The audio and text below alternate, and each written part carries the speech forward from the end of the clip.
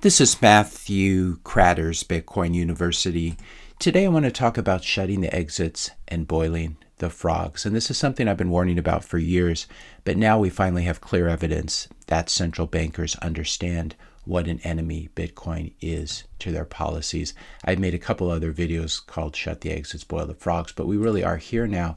Minneapolis Fed research paper finds banning or taxing Bitcoin can help maintain permanent budget deficits.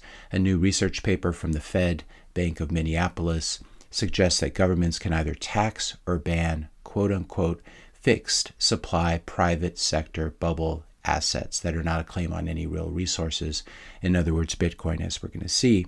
And why would they do this? They would do this in order to ensure the long-term viability of large and permanent budget deficits. In other words, government spending more than it brings in taxes. So some necessary background for this. U.S. government debt owed is many multiples of the current size of the economy and even the current money supply. So we have GDP, which is not the greatest measurement, but a fair measurement of the U.S. economy, the size of the economy currently at 29 trillion. We have the M2 money supply for the U.S. dollar at 21 trillion. So 29 trillion, 21 trillion. When we take a look at the debt, U.S. national debt, public debt, almost 36 trillion, so much larger than the money supply or the GDP. And then when we look at the total debt, which includes U.S. unfunded liabilities, all the entitlement spending that's coming, we're at 220 trillion. That's approximately 10x the current M2 money supply. So this is what we mean by having a huge debt overhang. So why can't we just tax the rich and pay off the debt that way? Here's why: because the total unfunded liabilities are 220 trillion, total wealth of all the billionaires in the United States, if you just were to tax them at 100%, do a wealth tax on their assets, is 6 trillion. So again, for the debt here, we have 36 trillion, 220 trillion, and then billionaire total wealth, something like $5 to $6 trillion. So that wouldn't work at all. Even if you tax everyone who's not a billionaire, you're not going to get anywhere close to $220 trillion. Then why not just declare a debt jubilee and cancel all U.S. government debt? Problem with this is it would instantly bankrupt Americans and non-Americans everywhere. So the U.S. government issues a government bond, what's called a treasury, U.S. Treasuries, in order to borrow money. A U.S. government bond is a liability of the U.S. federal government. In other words, it's debt or a liability of the government, but it's an asset to the person who buys it or owns it. And that person might be your retired parents or grandparents, or an American corporation like Apple, which has treasuries on their balance sheet, or a foreign corporation or a foreign government or central bank. And so if you cancel this debt, if you have a debt jubilee, in other words, this would also be under the category of a debt default where the debt's not paid back. If you do this, if you cancel the debt or try to cancel the debt, you end up blowing a massive hole in the savings of people and entities all around the world. You end up with a daisy chain of defaults and bankruptcies because all of a sudden this asset that they think they own is worth nothing because the U.S. government is defaulted on the debt. If you're finding this video helpful so far, I just ask you to help to support this channel's mission. Hit the subscribe button, leave a like, leave a comment, question, suggestion for a future video. Also share this video with a friend or a family member, or maybe a coworker. So what's the solution? Well, the temporary solution, the solution of the past 2 decades, has been to just kick the can down the road, have the government issue new debt to pay off the old debt. And in this way, the US dollar really is the ultimate Ponzi scheme. It's not Bitcoin that's the Ponzi scheme, it's fiat money. At some point, though, the strategy would no longer work because the world would no longer want to buy US government debt, at least not at the interest rate that the government is willing to pay. So for example, I'd happily own a few US Treasuries if they paid something like 25, 30% as an annual yield. But that would quickly, paying those kind of yields or interest rates would quickly, very quickly blow up the US government, much like a household that gorges on high interest debt and gets themselves in big financial trouble. At a certain point late in the long-term debt cycle, which is where we are now, the central bank is forced to step in and buy some of this debt that foreign and domestic buyers don't want. This really began in earnest in the wake of the 2008 to 2009 great financial crisis, the GFC. We can see that up until 2009, the U.S. government, the Fed, the central bank in the U.S., never really owned that many U.S. Treasuries, that much U.S. Treasuries, under $1 trillion worth. But as part of the recovery from the crisis, and as a way of taking these treasuries off the bank's balance sheets and giving them cash instead, they basically began to buy US Treasuries. So this is sort of, the Fed is really a private-public partnership, but in one sense, this is one part of the government buying the debt of another part of the government.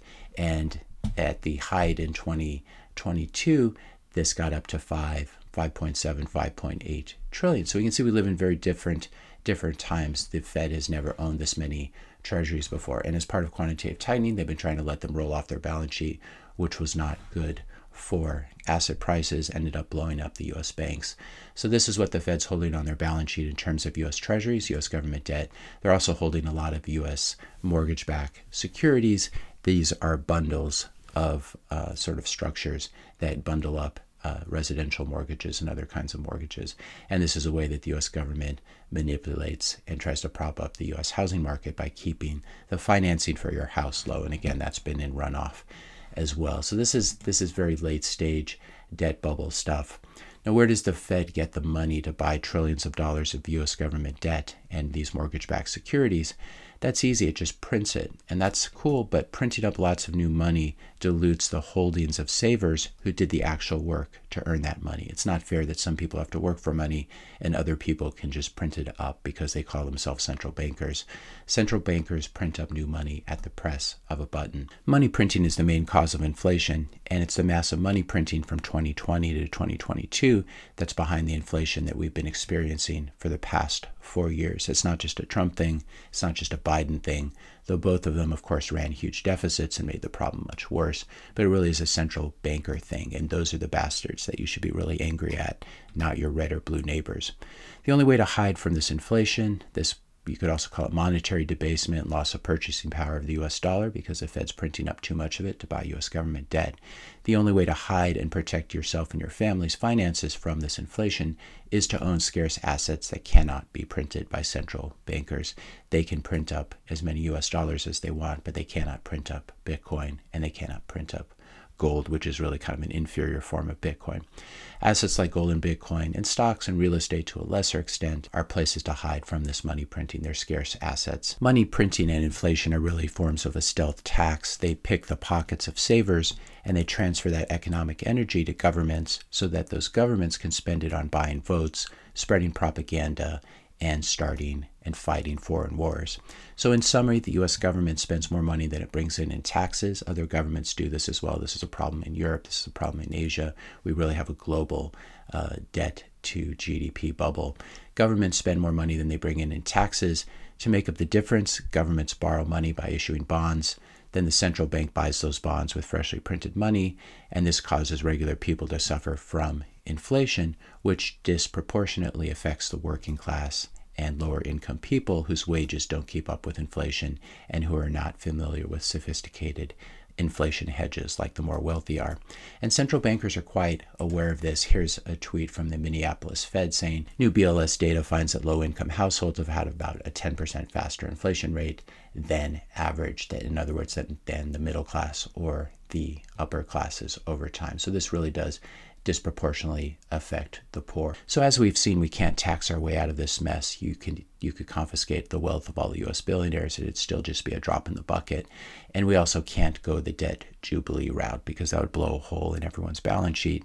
The only way out of this mess is to find a bunch of idiots to hold this government debt, these U.S. government bonds or other government bonds, and then make sure that you keep inflation higher than the yield or return on those bonds. So for example, in the U.S., bondholders may think they're making about 4%, but true inflation is probably much more like 8% or more than this. If I'm making 4% on my money every year holding a U.S. Treasury, but the purchasing power of the underlying money is going down by 8% or more, I'm actually losing 4% on my money every year, not even counting the taxes you usually have to pay on that interest income on that yield. So this difference between the 8% and the 4%, that 4% difference is government theft from you that helps them lower their government debt load. And this is what people mean when they say that the U.S. government requires negative real rates, in other words, nominal rates adjusted for inflation to be less than zero, to be negative, in order for it to be able to survive and not blow up its finances. This is also called inflating your way out of debt. And it worked well for the U.S. from 2020 to 2023. It wasn't a very pleasant thing for consumers, but by running an inflationary regime, the U.S. was able to lower its debt load from 132% of GDP in the second quarter of 2020 down to about 115% as of the second quarter of 2023, just by having all this inflation run hot in the U.S. So again, this is called inflating your way out of debt. It's the only practical political solution, and this is the route that the U.S. is going to go, unfortunately, because it's really the only way. You can try to be the politician who tells retirees that they're not going to get their Social Security or Medicare paychecks. You can try to be the politician who tells the U.S. military that it doesn't get paid this month, but then you're just going to get voted out and replaced by someone who's willing to take the inflationary way out instead. Another name for keeping U.S. government bond yields below the rate of inflation, and of course the Fed does this by buying bonds and lowering the yield on them, but another name for this is financial repression, and it's how the U.S. got out of its debt after World War II. It basically screwed bondholders for 10 years after the war by keeping inflation much higher than the interest rates that savers were being paid. So this is where we're headed today, more and more inflation. Everyone who's financially sophisticated knows it. Even central bankers understand this. Financial repression only works if you can get enough idiots to hold your bonds and thus steal money from them. If people are able to hold Bitcoin instead of bonds, this financial repression ends up making them rich instead, or at least as a good inflation hedge. If people have an exit, they will use it. This is what Christine Lagarde, who's the head of the ECB, she understands this very well, and I think it's the real reason that she hates Bitcoin, saying there has to be regulation, this has to be applied and agreed upon at a global level, because if there is an escape, that exit will be used. And this is really what concerns bankers the most about Bitcoin. U.S. central bankers understand this quite well too, and this brings us to this paper, which was published, of course, by the Federal Reserve Bank of Minneapolis. The president and CEO of it is Neel Kashkari, whom we know well from the last couple of years. He was the guy who reminded everyone during 2020 that there's an infinite amount of cash at the Federal Reserve. He was basically speaking the quiet part out loud, and he still pretends when he goes on interviews to say that he doesn't see a legitimate use case for Bitcoin and comparing it to Beanie Babies. But as this tweet points out, call me crazy, but a lifeboat offering refuge from the perpetual depreciation of the US dollar represents a significant use case. And we know that Neel Kashkari knows these things because the Minneapolis Fed, where he is the CEO, published this paper, which I alluded to at the beginning of this video, Unique Implementation of Permanent Primary Deficits. In other words, deficits run by the federal government. And we'll just look at the abstract here. In an economy with incomplete markets, that is, an economy that doesn't have Bitcoin, and consumers who are sufficiently risk averse, in other words, people, frogs who are too stupid to own Bitcoin and thus avoid being boiled slowly alive. In an economy with incomplete markets, i.e. no Bitcoin, and dumb consumers and dumb investors who are sufficiently risk averse, holding US Treasuries is not truly risk averse, we show that the government can uniquely implement a permanent primary deficit using nominal debt and continuous Markov strategies for primary deficits and payments to debt holders. In other words, in a world without Bitcoin, the governments can run permanent deficits where they consistently spend more than they bring in. But this result fails if there are also useless pieces of paper, Bitcoin for short. Well, they're quite useful. If they weren't useful, the central bankers wouldn't be so worried about them. This result falls short. This endless deficit spending cannot be done if you have Bitcoin, which they call useless pieces of paper that can be traded. If there's trade in Bitcoin, then there's no continuous Markov strategy for the government that leads to unique implementation. Instead, there's a continuum of equilibria with distinct real allocations, blah, blah, blah. And there's a balanced budget trap. Imagine calling balancing the budget a trap, but this is how these people think. And then the abstract ends talking about a legal prohibition against Bitcoin can restore unique implementation of permanent primary deficits, and so can a tax on Bitcoin at the rate of minus parenthesis R minus G being greater than 0. So in other words, you cannot boil the frogs if they have Bitcoin. And the central bankers understand this now. We've been talking about this over the past week. We talked about the ECB paper on Bitcoin and how they're extremely worried about Bitcoin as well. We talked about how Italy is planning to tax the heck out of Bitcoin, as is Denmark, probably beginning in January of 2026, having very, very high taxes on Bitcoin. So are you understanding what's happening now? It's very important to understand this is the most important thing that's happening in the financial world. The US government and other indebted governments around the world want to close the exits, in other words, ban or heavily tax Bitcoin, so that they can boil the frogs, you and me, by forcing us to hold poor inflation hedges, especially US government debt that yields less than inflation. Close the exits, boil the frogs. The US government passes laws also through regulation, through the regulators that force you to indirectly hold this toxic debt. So regulators force banks to hold it. They force insurance companies to hold US government debt. Your pension is forced to hold it. And then your financial advisor tells you should hold this AAA rated US government debt in your retirement portfolio. In other words, these melting ice cubes known as US Treasuries. Do you understand now why it's a matter of life and death to own some Bitcoin to protect yourself from the central bankers and the federal government's never-ending deficit spending? They know that we know that they know at this point. And also, do you understand now why you should avoid all fixed income, especially government bonds, and why you should also be fighting the political fight to elect politicians who will fight against high taxes on Bitcoin and will also fight against bans on Bitcoin? Do you understand now why the Bitcoin at Coinbase is going to be seized by the US government at some point as part of this reset?